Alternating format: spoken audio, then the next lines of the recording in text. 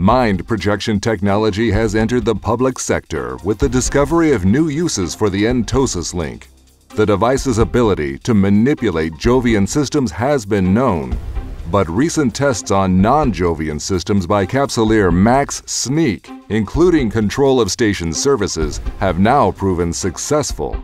Only 2 weeks prior, Empress Jamal Saram controversially gave Capsuleers advanced shield technology in hopes of swaying them to her cause. The Entosis Link appears to be able to negate its benefits.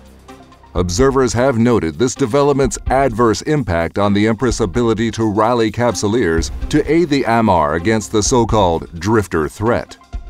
For now, the AMR Navy continues to prepare and maintain its vigilance.